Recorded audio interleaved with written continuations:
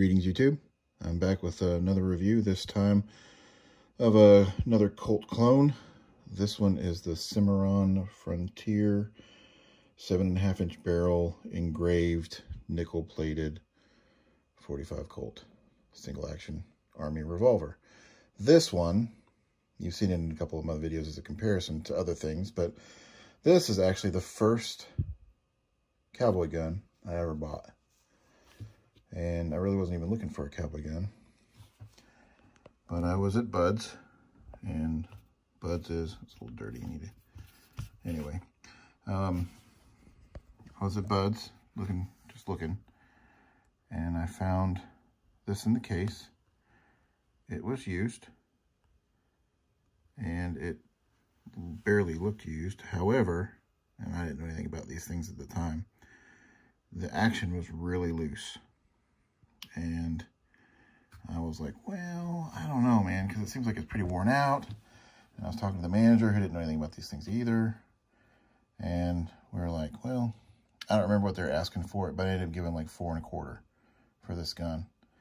I'm thinking I can either fix it or sell it and at least get what I had out of it.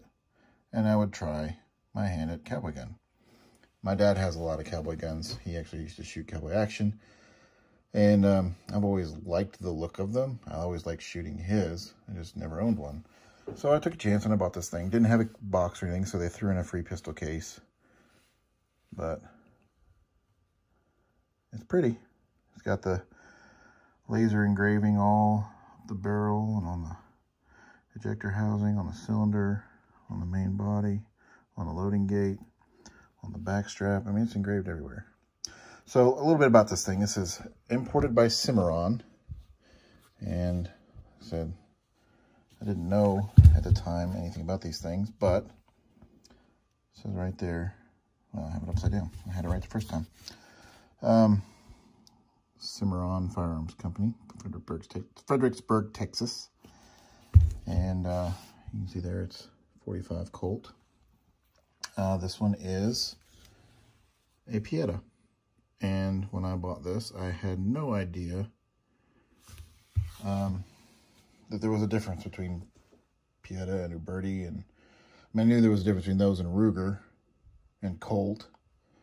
But I didn't know what I was buying. I just thought I was buying, well, I don't know. I'll try it.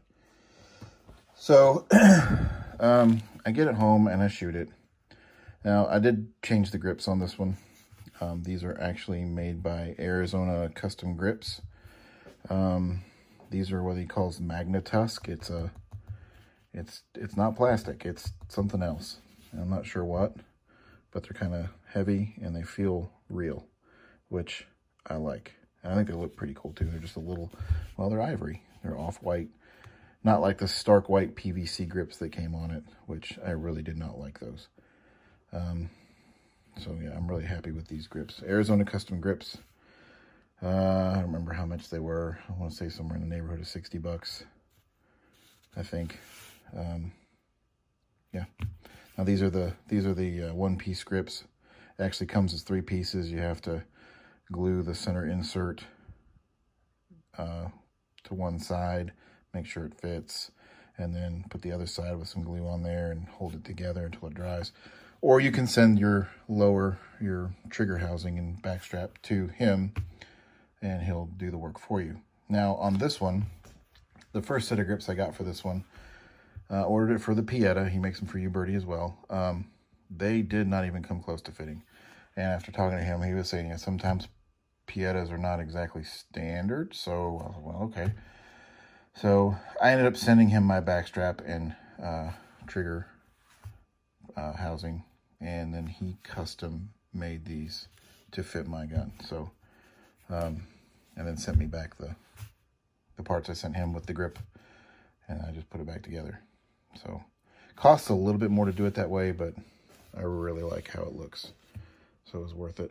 And what I saved on the gun, I'm not complaining. So some of you guys have watched my other videos, especially the one on my USV, which is the Pietta, and I've been very unhappy with it. Well, this one I really like. Turns out, after shooting a couple other Piettas that I've bought since I bought this one, that's just how their action is. It's a lot lighter than a Uberti, and even a lot lighter than my standard. It's real light and real crisp, but I mean, the cylinder locks up good. It's timed well. There's no wobble back and forth or front and back. It's just how they are. Ubertis are a lot stiffer. And then having bought Ubertis as well, I've noticed that there's a difference. So on this one, yeah, I mean, it's an 1873 clone. So I want to take the cylinder out and we'll kind of look at it and show you a little bit of the engraving close up. Actually, I'll do that first. So just kind of get close up in here just so you can see some of the engraving on this.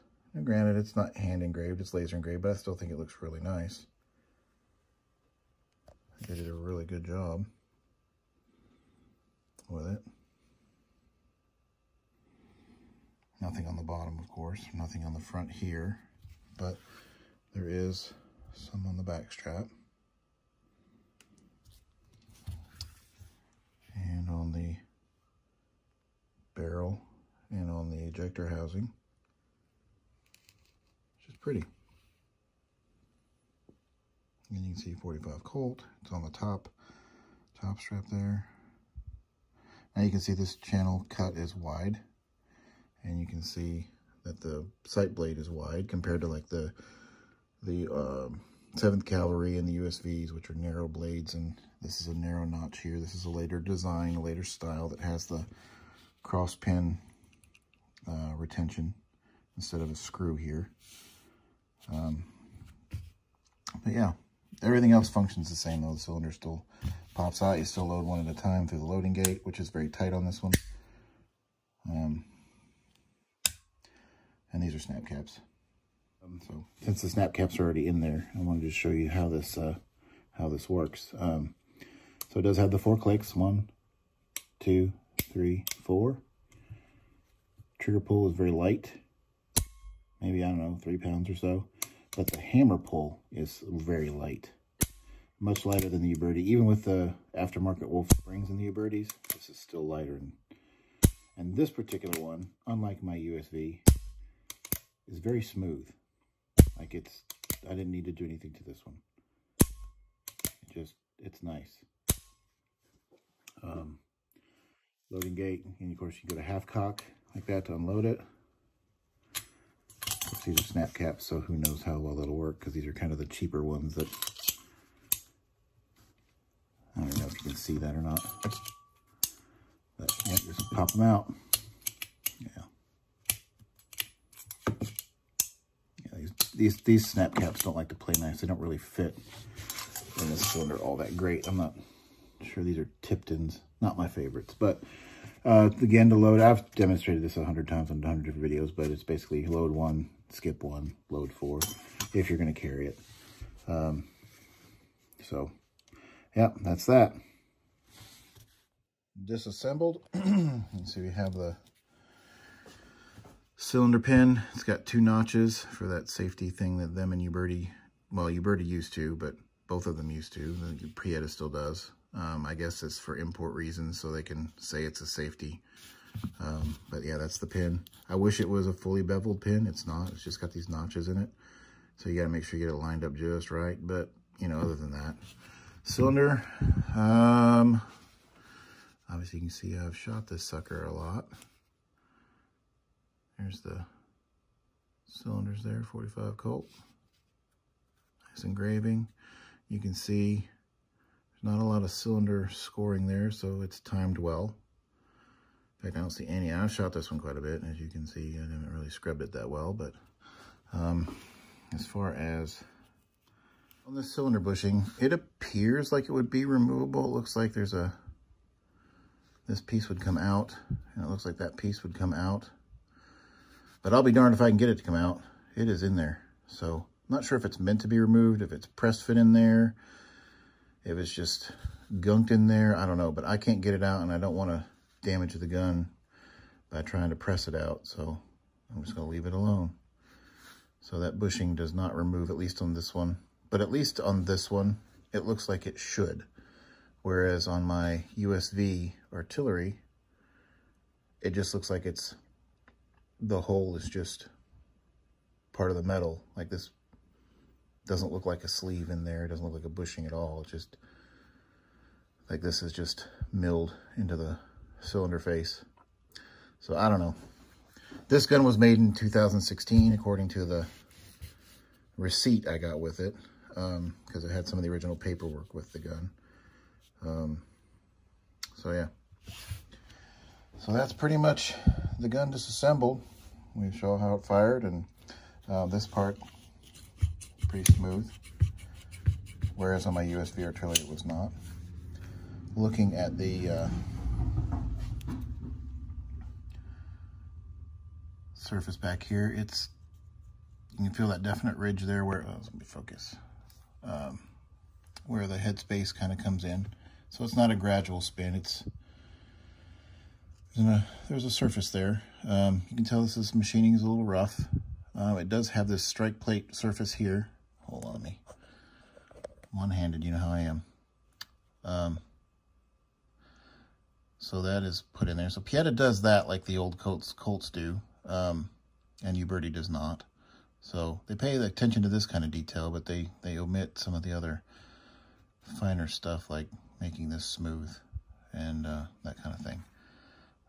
But other than that, I can't really complain. It's a good shooting gun. It's tight. It works well. It's smooth. You can tell there's some rubbing on the hammer there where things have worn from shooting it.